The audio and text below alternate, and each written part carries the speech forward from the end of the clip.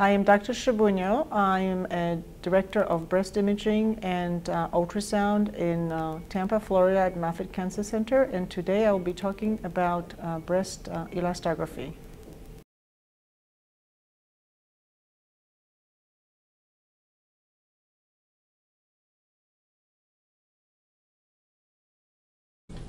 Hello, my name is Dr. Shabuño, and I will be giving a talk about breast elastography. Elastography is an imaging technique that depicts tissue stiffness by means of imaging tissue strain from external compression. A software technique integrated into the ultrasound system without any external equipment is utilized. Same probe is used for the B mode and elastography ultrasound imaging. The elastographic information is obtained in real time, and it only takes a few minutes, anywhere from 2 to 5 minutes. Based on a principle which is similar to palpation, that's what elastography technique is all about. On physical exam, as you know, tumors feel much harder than the surrounding tissue.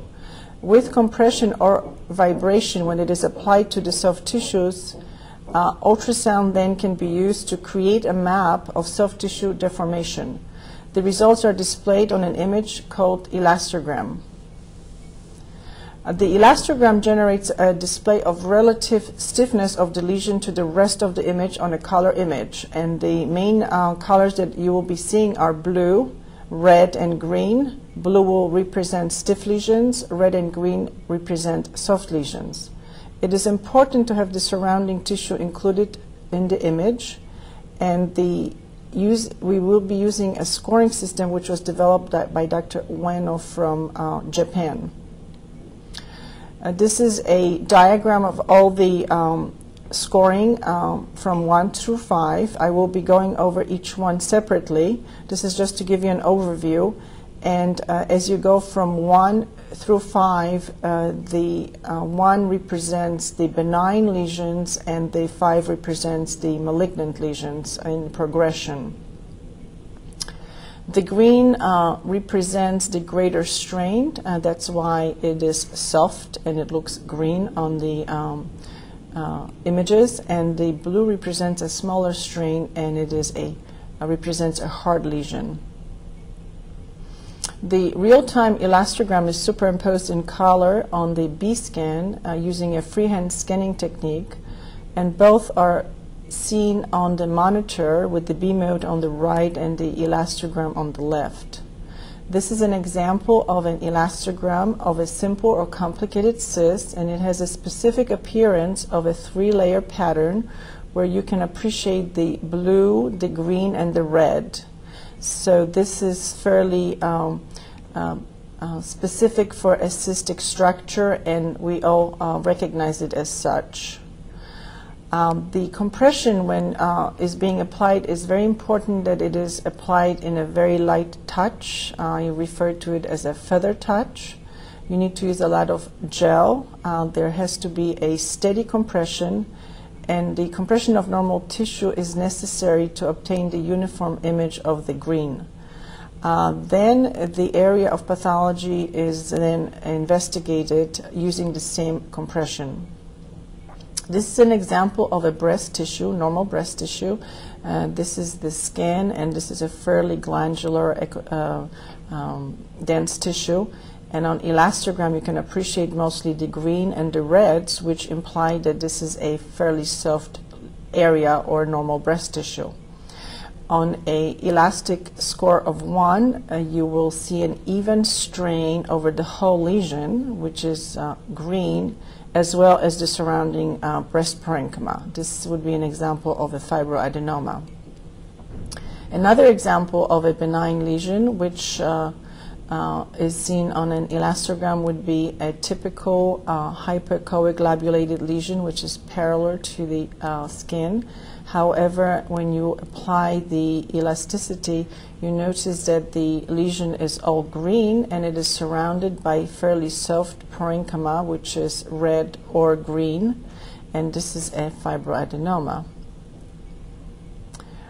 This is an example of real-time scanning with elastography, where you are applying pressure to this very light pressure, and you notice that the actual lesion and the surrounding tissues sort of blend in together. They all are either green or red, which implies that they are soft, not stiff.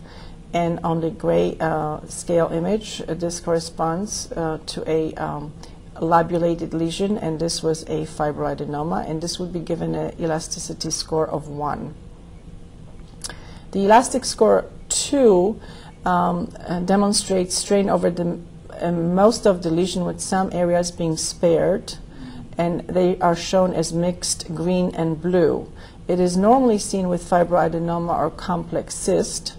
However, I would like to show you this particular lesion with the real-time clip, again demonstrating that when you do the actual compression, which are fairly light, in this case it shows both blue and green areas, which would be typical of an elastic score number 2.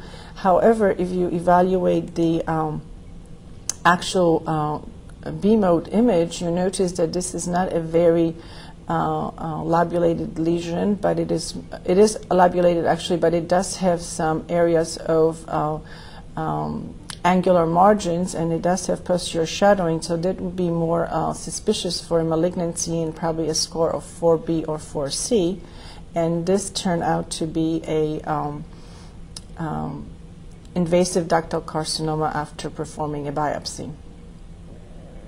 So the point of this case is that for final assessment for lesions, you need to do both the grayscale imaging and the elastogram as a single package, and then decide based on the worst characteristics, which are we dealing with a benign or malignant lesion. And as with using the BI-RAD system for any kind of lesion, you always go with the most worrisome finding, and in this case would be more of the angular margins and the posterior shadowing as shown. For elastic score number 3, the strain is at the periphery of the lesion, where it's mostly green, and the central portion is blue. This is often seen with intraductal papilloma. I am showing you actually a case of a fibroadenoma where you have centrally stiffness of image with blue color, and then around it there is the green, and then surrounded by red. So this was a fibroadenoma. Elastic score number 4 has no strain over the entire lesion. It's completely blue, but it is surrounded by the green normal parenchyma.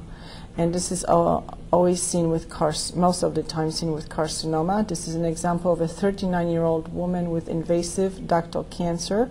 And on the B scan, you can appreciate a lesion that is irregular, has angular margins, has some posterior shadowing, and on the elastogram, you appreciate that the lesion corresponds to a blue area, and it is surrounded by benign parenchyma, which is green and red.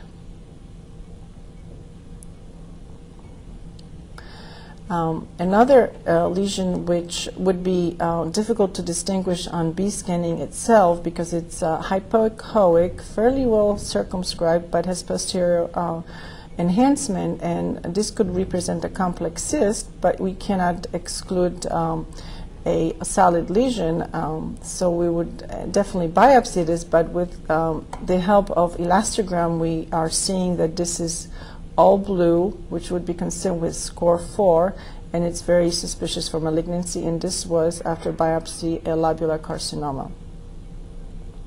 The elastic score 5 demonstrates no strain over the lesion, and also includes the surrounding areas, and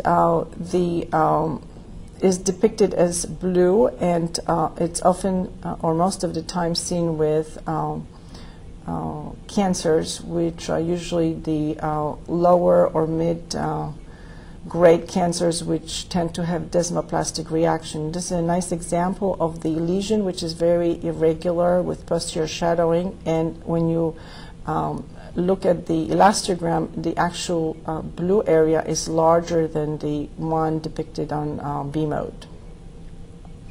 This was grade 2 invasive ductal carcinoma on core biopsy. Malignant lesions tend to be larger on strain images than on corresponding B mode images, potentially because of the surrounding desmoplastic reaction that accompanies most of these malignancies. And that's what we would see on the elastogram, a lesion which appears larger than on B mode.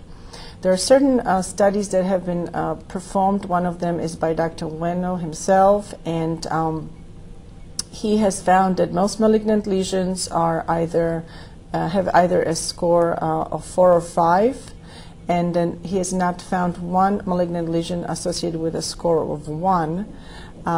Most benign lesions are either 1 or 2, and his results showed that elastography showed a sensitivity of 86.9, specificity of 92.1, and an accuracy of 89.8%. There is a multi-institutional or multi-center clinical trial that was performed in Italy, and these findings of this trial were presented at RSNA in 2006. 874 lesions were evaluated. 614 were benign and 260 were malignant.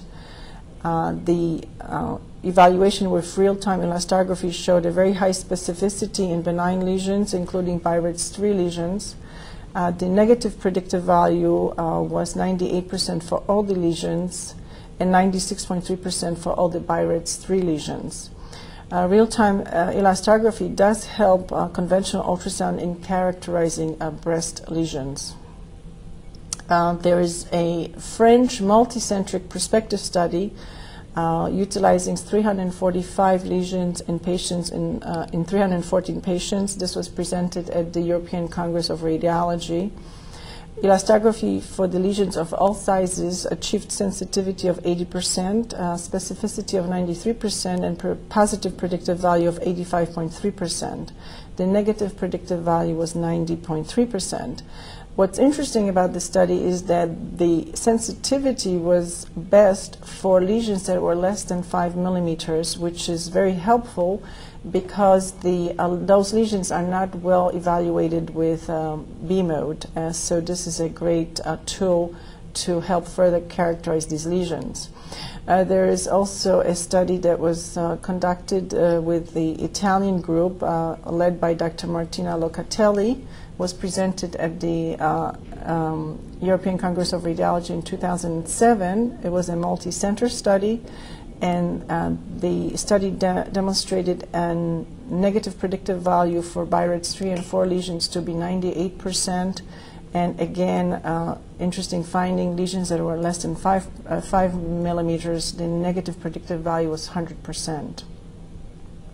So in conclusion, the real-time elastography helps conventional ultrasound in characterizing breast lesions.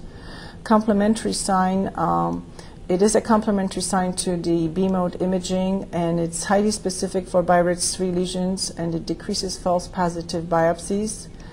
Elasticity imaging may eliminate the need for biopsies, resulting in significant cost saving for the health service. Currently, about 80% of breast lesions biopsied are benign, according to the American Cancer Society.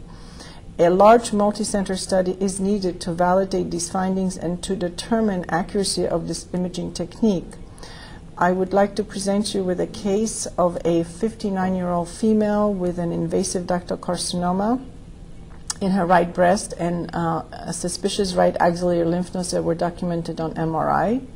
This is the B mode and the elastogram of this lesion, and it has a score of 5 because the lesion on B mode, on the elastogram appears larger than the one on the B mode. So it was given a score of 5, and the biopsy demonstrated a cancer. But because the lymph nodes were abnormal on MRI and ultrasound was performed, and we were trying to decide based on ultrasound imaging whether these were abnormal lymph nodes. So we could not determine from just grayscale imaging whether this is benign versus malignant. using the short to long axis diameter ratio, in which case, in this case, which was 0.53, which was greater than 0.5, Dr. Lishik has demonstrated that most of these lesions would be metastatic lymph nodes, 75%, but 18% of those could be benign. So ultimately, you need to perform a biopsy. And since we were studying the actual mass with the elastography, we then decided to also investigate the lymph node, and it shows a classic score 4 lesion, which is consistent with a malignancy. Since ultrasound cytology can yield false negative results, elastography seems to have a potential to improve that accuracy of percutaneous biopsy. In our situation, when we biopsied that node, the results came back metastatic carcinoma, and basically it staged the patient, and she did not have to go through the sentinel lymph node. And as a result, again, we are trying to reduce the cost of medicine by performing these procedures. So this also seems to have a great value, especially in breast imaging. Possibly in any other cancers that are often the lymph nodes are evaluated would be melanoma, and we may be able to perform elastography on these lymph nodes and maybe make a decision whether we should biopsy them or not at that time. I thank you for your time.